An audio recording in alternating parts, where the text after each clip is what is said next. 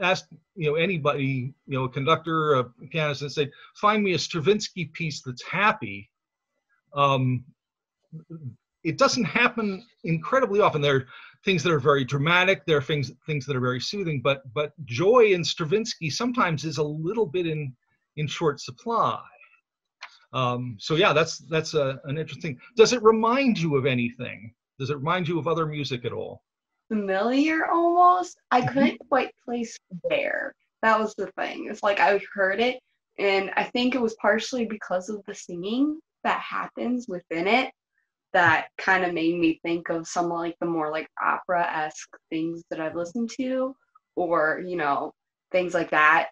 I guess. Interesting thing is that some of this material in Pulcinella, in fact, a lot of it isn't by Stravinsky at all. It's by some of it is attributed to an 18th century composer named Pergolesi, and even some of that, there are several other composers involved as well. But the man who commissioned Pulcinella, a man named Diaghilev, gave Stravinsky a big pile of manuscripts from the 18th century, and he said, "Well, these are by Pergolesi. See what you think. I'd like you to make a ballet out of this if you can." And Stravinsky at the time said, "You've got to be kidding me." It's like, this is, and then he started looking through it, and he started saying, "This is amazing stuff." And that's why I allude to the fact that his music in Pulcinella doesn't sound like those ballets from before, The Rite of Spring, the piece that caused a riot in Paris at his first performance. People throwing punches. Yeah, some people say that wasn't true, but I think it makes a better story with the fist fight.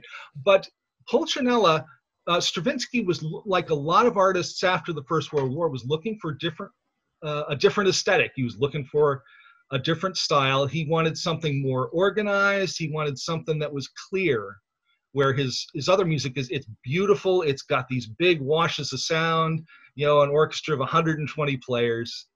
And this is a whole different thing. It's a lot, you hear individual parts better. In other words, you hear different voices much more clearly than you do in maybe some of the earlier works.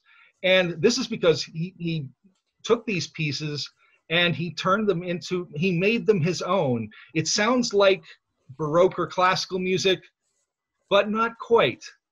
There's these little strange changes of harmony, these little extensions of rhythm that he makes it very, very much at his own. And it's a fascinating kind of synthesis, which kind of brings me to my next question is, do you think now that you know that, do you think it sounds like plagiarism?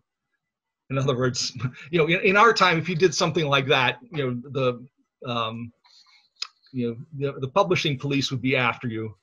But do you think it sounds, well, I mean, a better way to phrase it, do you think it sounds like Baroque music, or does it sound like Stravinsky, or is it somewhere in between? I kind of feel like it's in between, but at the same time, when I was listening, it did make me think Baroque. Mm-hmm. So I kind of feel like it is Baroque more than anything, or at least in Baroque style, right? Like the stylization.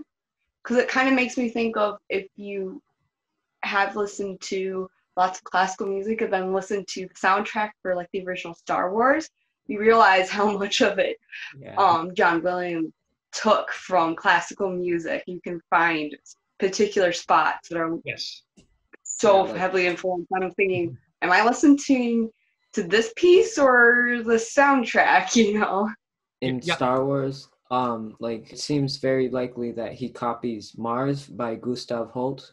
Mm-hmm. And in The Empire, the Darth Vader's theme song. Mm-hmm. And very similar. So yeah, they are very similar. Yeah, indeed. In fact, Stravinsky had a great, it wasn't specifically about this piece, but a remark that was attributed to Stravinsky, and sometimes you hear it, that maybe Pablo Picasso, the great 20th century painter, said it, is that lesser artists borrow, great artists steal. Yeah.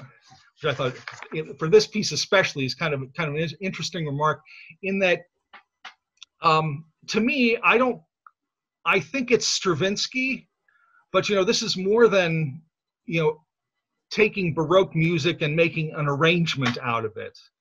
Right? It sounds, to me, there's so much Stravinsky in it that it doesn't necessarily feel like Baroque music, even though there are some things that sound like it.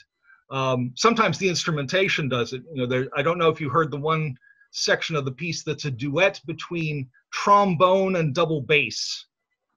And speaking of Stravinsky being happy, this is one of Stravinsky being funny, and it's just a marvelous moment in the whole piece.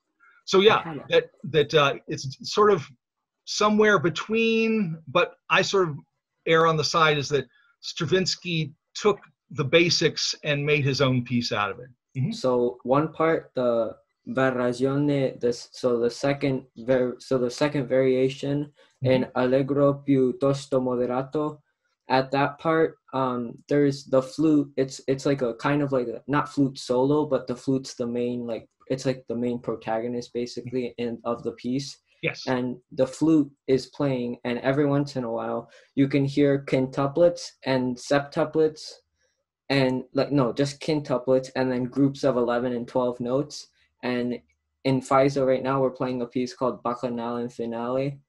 And basically in that piece, we also have septuplets, and it's like, where it's like the septuplet, it's a scale going upwards, and then it hits like the big like harmony where everyone's playing together. And that moment happens in the second variation too. Mm-hmm. Yes, I remember that from, I think we talked before that there's a violin and piano version of this piece as well. And I do remember that section. Mostly trying to get to the downbeat on time was the big thing about it.